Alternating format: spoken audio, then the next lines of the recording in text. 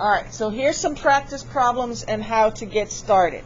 So on that worksheet that's posted on your Canvas, this is number 25, just so you'll be able to go back and look at that if you want to.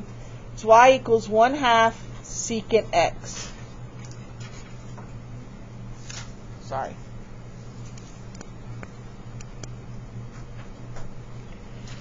So here is your strategy for doing this problem.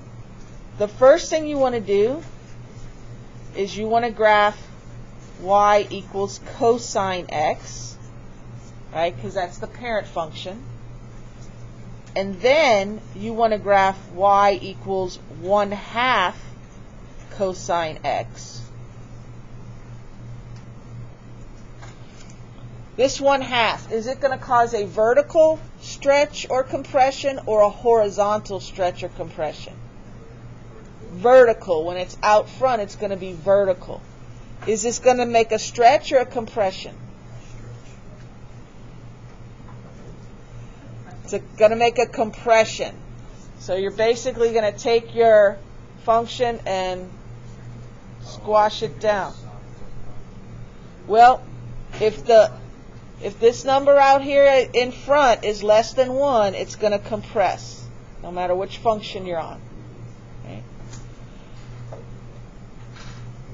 So once you graph your cosine, then you come in here and you graph your 1/2 secant x. Right?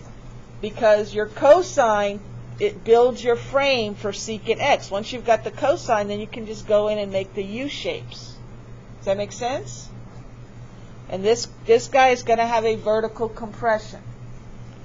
All right, just kind of set that one to the side for a minute, maybe on the back of your paper or another sheet.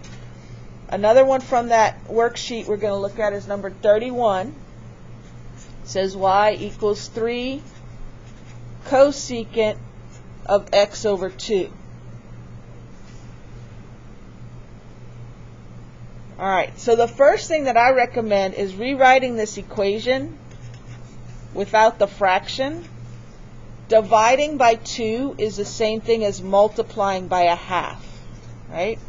So now these two equations are saying the exact same thing.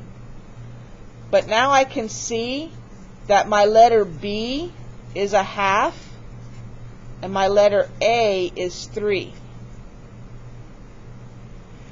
So we're going to have a vertical stretch from the number 3, but we're also going to change our period, right?